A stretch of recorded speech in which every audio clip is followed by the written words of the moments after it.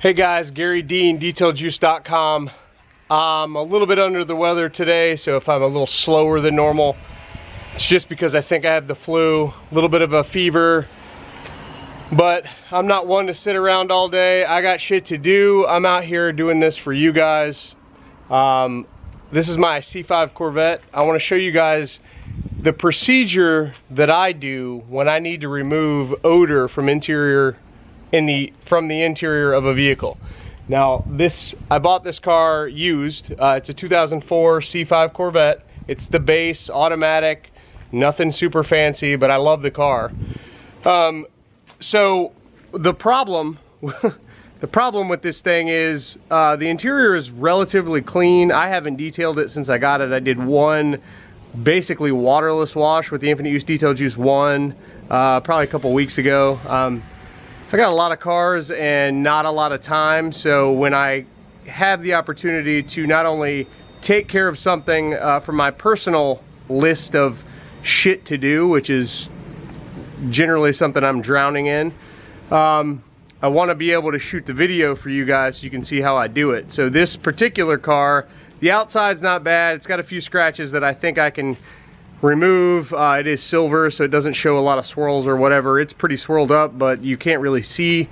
So I'm eventually going to polish this vehicle. I generally only use all-in-ones on my own vehicles because I'm not a swirl Nazi. I'm not trying to track down every scratch. It's not realistic, especially when you move the cars around as much as I do and they have to sit in such cramped quarters in the garage and my other garage that I have off premises of my my home, which is where I'm at now. I have another garage where I store cars. It's a lot of toys, not a lot of time, so anytime I get an opportunity to take care of some personal stuff and show you guys how I do it, that's what I want to do, so that's where we're at. So this vehicle, the interior is not bad, it's not disgusting, it's never been smoked in. I got it from a retired anesthesiologist who looked like he was really just going downhill with his life. The car kind of smells like old man piss and mothballs. It is the most vile combo of scents that I can even talk about. Now, I did a couple tests prior to today. I actually ran my ozone generator in the car without cleaning anything. I ran the ozone generator twice in this vehicle for 2 hours each time. The first time, did a little bit, the scent came back, and I knew that was going to happen because you basically, the bottom line is, when you want to remove a smell, you got to go to the root of the problem. You have to remove what's causing the smell, and then you can remove the smell. A lot of times the smell will linger after what's causing the smell is gone, which is why ozone generators are so important. They're relatively inexpensive now. The one I use, I think I paid 70 bucks on Amazon for, so definitely a good investment. So, and I guess I may as well just show you the one that I use. So this right here is the Ozone. This is the unit that I use. 100 watts. It doesn't tell you what exactly the specs are, but I'll try to find those specs for you. But this is the one I use.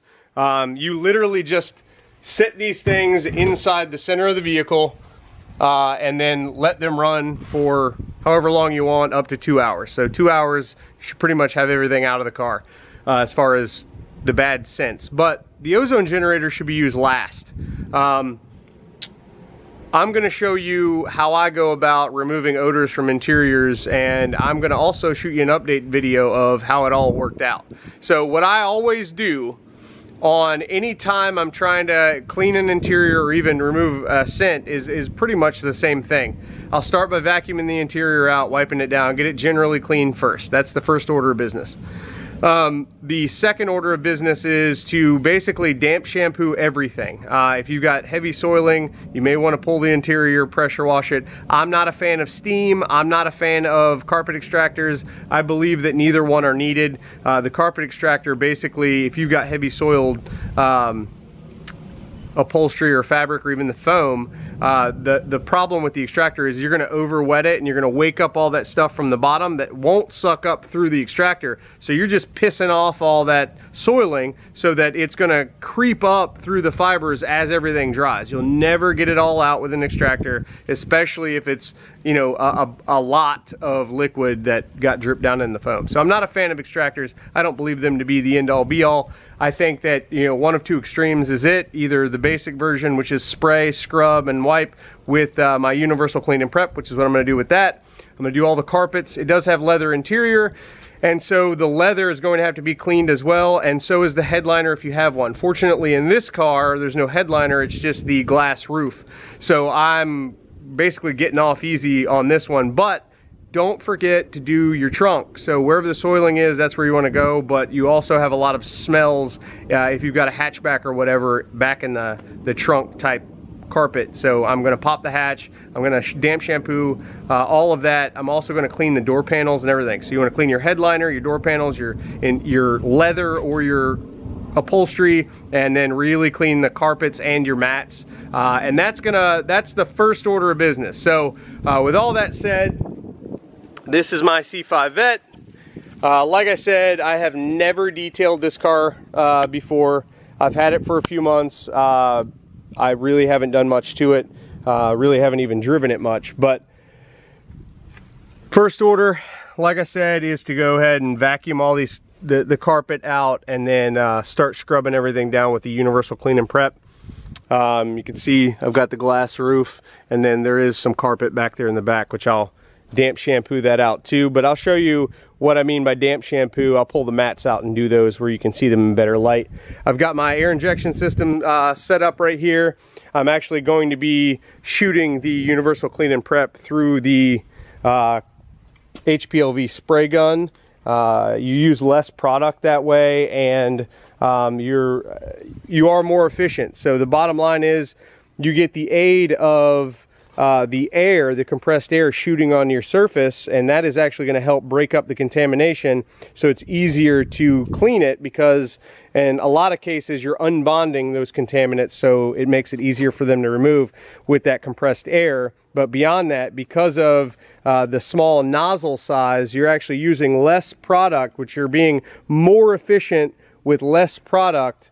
And obviously, the less product you use to get the job done properly, the more money goes in your pocket. Fortunately, with the one system, which is what I'm referring to, you're already saving tons of money on product because they're all hyper concentrates anyway. So you're already getting a good deal if you do all that simple math. The sticker price on those products might shock some of you people who don't understand simple math, but as soon as you do the breakdown of cost per use, you'll see the incredible value that those products offer. Anyway, I'm gonna go ahead and get this thing vacuumed out, and I'm gonna pull the mats. I'll clean those first on camera. So let me go ahead and do that. I'll be right back. I'm gonna be using the brand new universal clean and prep from the One System, which is on detailjuice.com right now. This is the best of the best in cleaners in my lineup. I'm going to be also using this small HPLV gun from Harbor Freight. This one I think was 15 bucks. So anyway, you pull the top off this thing. I've got some pre-diluted universal clean and prep in this gallon jug. This stuff mixes up to 1 part product to 11 parts water. I filled this cup halfway. I don't know if you can tell. So it's got 2 ounces, it's a 4 ounce cup. It's got 2 ounces of product in it, and that should be all I need to do this whole vehicle. I'm talking about the leather, and this is diluted 1 part to 11 parts. So it's maxed out on dilution, but it still works fantastic. So I've got about 1/2 gallon of water in this bucket and a clean microfiber towel. The first order of business is to vacuum your mat or vacuum your carpet, whatever, and then I give it a quick spray with the cleaner.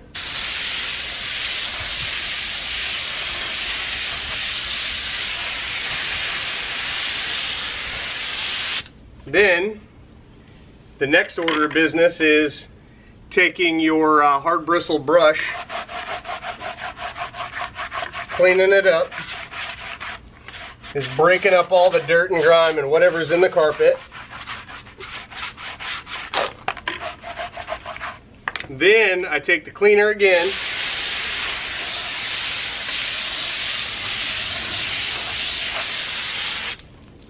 give it a spray,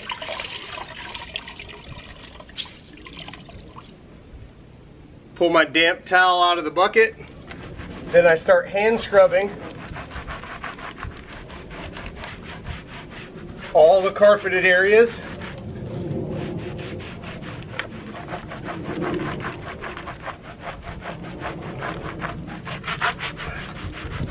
Hand scrub the plastic.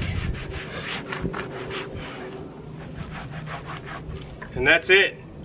This now has all the dirt on it from the carpet, and I'll put it back in there, wring it out, and then the cycle moves on. If you want to put fancy lines in your mats, carpet lays down two different ways, so I usually take my brush down, up, down, up, and just do it throughout the whole situation if you want those fancy lines in it.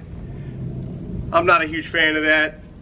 Customers don't really appreciate it most of the time, and it takes extra time, so I don't usually do it. But that is a way that you can get it knocked out. So I'm gonna go ahead and move on and clean out the rest of the carpet in the car, and then I'll bring you back when I'm cleaning the leather. So you've seen me do the damp shampoo on the floor mat. I've went ahead and knocked out the damp shampoo on the driver's side of this car, including the back right here. I have not done the trunk area, I haven't done the passenger side, but I have wrung this towel out again. I'm gonna go ahead and clean up the door panels and the windows while I'm in here. Yes, the universal clean and prep is safe on window tint. I'm gonna spray it directly on this window tint, no problem at all.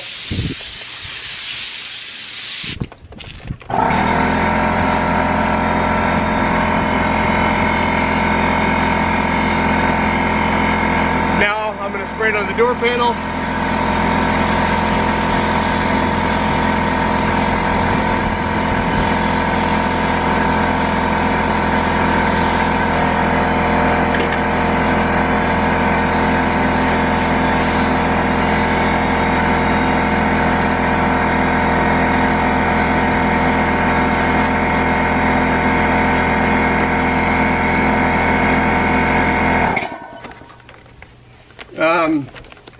This does have antimicrobial killing properties.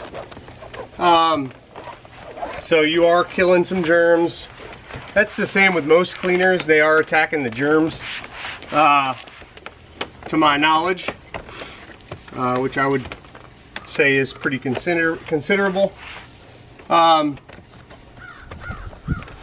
So that's the door panel and the window cleaned. You definitely want to get whatever is on the windshield, or I'm sorry, on the windows off. If there was a smoker in the car, that tar is all over the windows. So you definitely want to clean those windows really well. And that headliner is super important. Like I said, there's no headliner in here, but this also was not a smoker's car at any time in its life.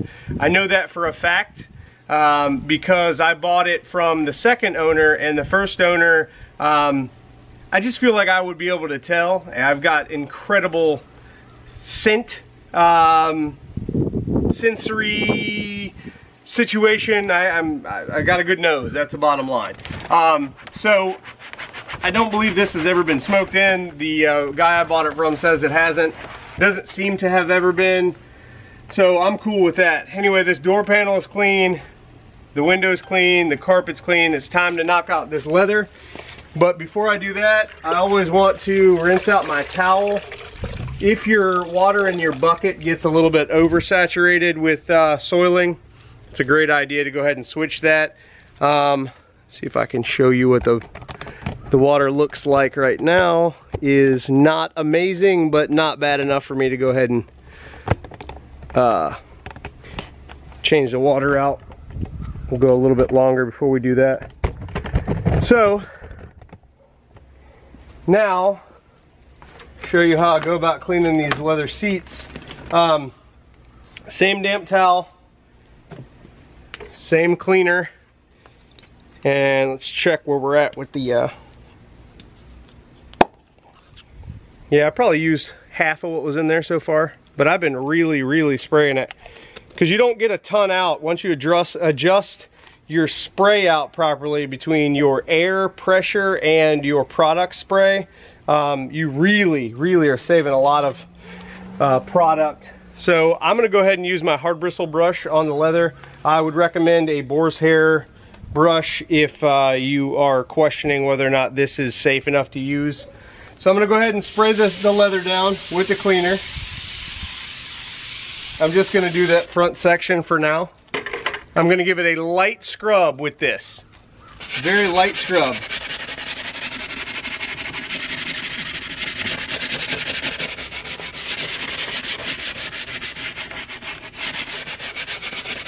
Give it a little bit more cleaner. If you feel like you want to wear a respirator around the all of the vapors, I definitely would recommend it. I know what's in the products. I don't believe them to be harming me, so I'm not going to wear a respirator, but you can do that at your own risk. So with that said, this front section is all clean. We got a lot of wear with these cracks and that kind of thing. Even if you get the cracks all cleaned out of dirt, they're still going to be a little bit discolored because that's just how it works when the dye gets flexed a lot. Over the years, they discolor slightly. So that was the damp shampoo on carpet. I just showed you how I'm going to clean this leather, so I'm going to go ahead and get to that and then go ahead and finish the rest of the car, and then I'll be back to you with what I do for the ultimate smell removal. I mean, most of the battle is going to the root of the problem and removing that issue. The rest of the battle is taking care of the lingering smell, and I'm going to show you how to do that with two different awesome tips that you may or may not ever have heard about, but one of which you saw earlier was the ozone generator, but that alone will not fix it. You have to clean it out first. You cannot just throw an air freshener in the car and expect for the scent to go away. You got to clean it at the root, or don't bother with it, because you're wasting your time if you're not taking the root of the problem out and then doing the extra steps that I'm about to show you to really fix the problem. I'm about fixing the problem when you can, but we as detailers are repairing problems. I mean, that's the long and short of it is you're a repair person, not a fixer, because I wouldn't even consider paint correction fixing a problem. You're actually removing material that was meant to be there. So you're really repairing it. You're taking away material that was intended to be there in order to make it look better. So that's a repair. Anyway, I'm gonna go ahead with this, and then the last step after I get everything cleaned and damp shampooed is gonna be to vacuum it out again, because when you're in there with your scrub brush, you're breaking up a lot of the dirt that's embedded in the carpet. It's coming up to the surface. So you wanna vacuum all that out before you move forward. So I'm gonna knock all this out and I'll be back with the next step. Okay, so I have shampooed all of the interior with the damp shampoo method and the universal clean and prep from my brand new One system on detailjuice.com, and I cleaned all the interior with that universal clean and prep diluted 1 part product to 11 parts water. So on this whole car, I mean, I know it's a small car, I get it, I know you guys are gonna mention that. Yes, it's a small car. I overused the product on purpose, and I only used the equivalent of about 1/4 of an ounce of the hyper concentrate that the universal clean and prep comes in. So that's considerable. I haven't done that simple math. I really don't care. I know that the products are superior in value. But I got all the leather cleaned. I got all the plastic door panels, plastic speaker covers, plastic everything, leather, and all the carpet shampooed with the damp shampoo method, with right at 1/4 of an ounce of the product, if even that. So I also cleaned up all the windows. What I'm going to do now is the two most important steps. Like I said, the most important step is removing the actual issue. You have to take care of the issue before the smell will go away. There is no shortcut to this process. I know as detailers, we're always looking for a way out of the long-term detail. When it comes to removing a smell, you have got to go to the root of the problem, eliminate the actual problem, then you deal with the actual smell. So once the root of the problem is gone, then you can focus on the actual point of the detail, if you will. This is a Dakota odor bomb. I am going to put those on detailjuice.com. You will be able to get them. The benefit to these odor bombs is they chemically remove the odor. The specific reason I'm going with this for this point of the detail, instead of just throwing the ozone generator in here, which will do a similar situation, is this actually, I'm going to turn the car on and put the AC on full blast so that the AC will circulate inside the car, and it will push this chemical through my ducting system for the AC and heat, so that any bad bacteria that's in there, this is going to kill that. This is the neutral air with no lingering fragrance, the can says, versus we can get them in lots of different scents. I'm not going to bother with the different scents because it's hard to say what people like, and with my experience with these scent pads that I sell on detailjuice.com, it's a wide spectrum of what people want. But I do know that this neutral air won't leave a chemical smell. It will not leave a smell that someone doesn't like. And I believe this to be the answer to one size fits all, if you will. So because I want my cabin to smell differently when the AC kicks on or the heat kicks on and blows out of the vents, I'm going to use the odor bomb. If I didn't have an issue with the vents pushing out nasty smells, I would skip this and I would go right into either like changing out the cabin air filter, which this car does not have. The newer cars definitely have them, which could be the root of a smell. But on this one, since it doesn't have one, I'm just going to try to circulate some of this chemical through the ducting system, and hopefully it will kill the bacteria. Then I'm going to go another round with the ozone generator after that. So what I'm going to do is I'm going to set this thing off in the car, remove the lid. You usually want to put it right in the center of the vehicle, so I'm going to put an old towel down. And in order to make this spray up and circulate, you want to completely depress this tab there, and it will spray up. Now, yes, it's going to get all over my roof because of the closeness to it. I'm not worried about that. It'll wipe off. I've not had any issues with the chemical in that discoloring anything. But you do want to put a towel down because it's going to spray up kind of liquidy, and it will land on other things. I'm not real worried about it. Like I said, if you're worried about it, cover more stuff up. I generally don't. I just put a towel down and we'll release the contents of it right here. But what I'm going to do first is, I started the car and I put the AC system on full blast, all the way cold and as high as the fans will go, so that we're circulating air. I also put it on, I wanted to bring air from the outside in to circulate. So we're going to be exchanging the bad air inside for the fresh air outside through the ducting and through the system. You can switch it to cabin circulation only, but I want fresh air from the outside to be circulating in. So like I said, you just depress the cap here, hold it down, and there we go. I'm probably gonna let that ride for, I don't know, 20-30 minutes. Let the product do its job.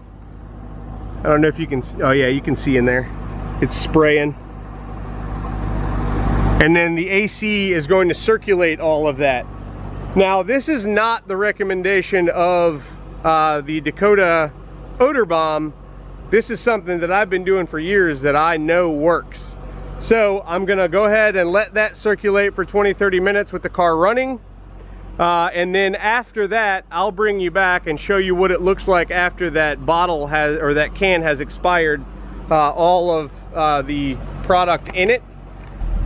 All right, it's been about 20-25 minutes now and the car's still running. I'm gonna pull you off the tripod now and show you what it looks like on the interior when you use these odor bombs. You can see it got all over the place and up there. So I'm gonna pull it out of the car now, wipe it down, and I'll be right back. We'll go ahead and turn the car off. I'll be right back with you once I clean this mess up. All right, so it definitely smells a lot better in here. I did try to smell it when the AC was blowing and I couldn't identify that nasty, pissy old man smell that I could smell before, which is why I did the detail. But you notice everything looks fine now. I just literally just wiped it all up. Didn't hurt anything, looks great. You just have to wipe it up and you're good. Because this is my car, I'm gonna go ahead and take an extra step. I'm gonna use the new universal dressing from my new One system at detailjuice.com and basically just hydrate these seats. I'm gonna use the universal dressing with the air injection, which I'll show you, through that same purple gun from Harbor Freight. I'm gonna use it diluted 1 part product to about 6 parts water. The label says use it up to 1 part product to 3 parts water. You can dilute it more, but you will just basically get less shine, which is what I want. I want all the UVA and UVB protection that it provides, but I don't want the gloss. So I'm gonna go ahead and get you guys set up and then set up the air injection to spray the universal dressing on the complete interior. All right, so I'm running, I turned the pressure down. I'm running about 45 PSI out of the gun. I'm running different pressures than the manufacturer says to run. So, you know, the bottom line is there is lab testing and there's real world testing. This does exactly what I tell it to. That's the bottom line. So I put probably an ounce of the universal dressing from the One system at detailjuice.com, which is incredibly concentrated. I put 1 ounce in here, but that's diluted 1 part product to 6 parts water. So I'm gonna go ahead, spray it on, and then wipe it in with a towel.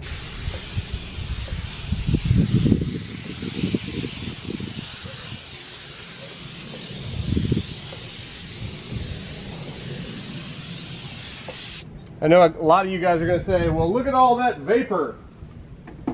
Well, it is a water-based product. And as far as the vapor goes, it's not toxic. But go ahead and use a respirator if you feel more comfortable.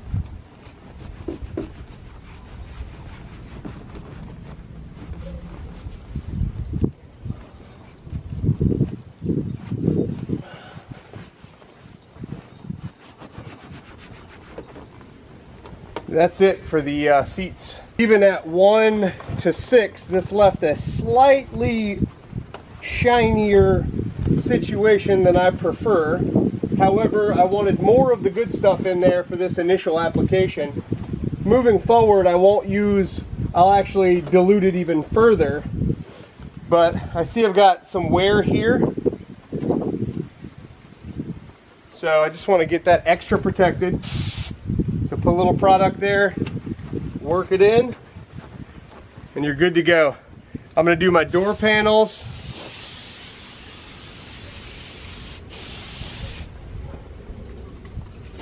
Literally just spray a little bit on and wipe it in. Doesn't take a lot. Again, with this air injection situation, you're using less product than ever before. So not only do you get already awesome value from the new One System products, but you're also taking that a step further by using the air injection situation. So awesome value. And that's it. I'm gonna go ahead and finish up the interior. All right, peeps, she's all done. The interior, like I said, I used the new universal dressing from the One System at detailjuice.com, and looks awesome. I extra hydrated everything because I had never done this vehicle before, but this interior is now all cleaned up.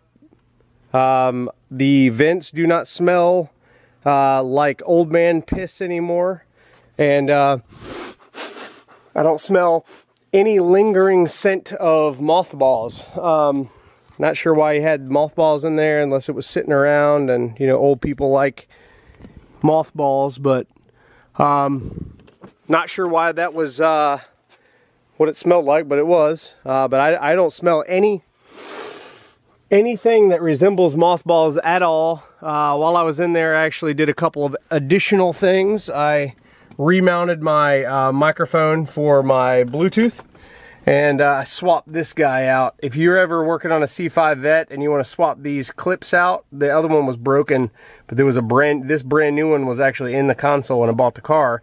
I'm sure it was because when he tried to take that screw out, this plastic piece was actually adhered to this piece, and this is actually just wrapped in vinyl.